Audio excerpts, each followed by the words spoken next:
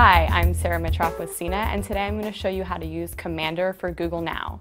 This nifty little app adds more voice commands to Google Now, so you can do things like pause your music, turn off Bluetooth, and more using just your voice.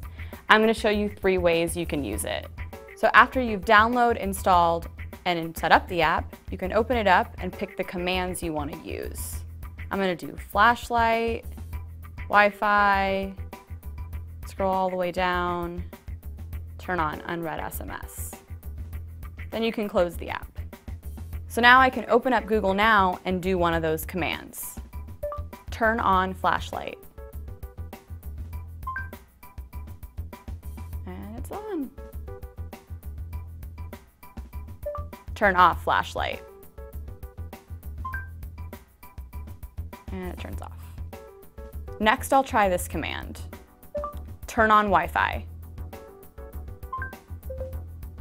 The app thinks for a couple seconds, listens to your command, and then turns on my Wi-Fi. Lastly, I'm going to have Commandr read my unread text messages. Unread SMS. Sharon Profis sent, "Hey, are you free for dinner?" And if I go to my inbox, there's the message.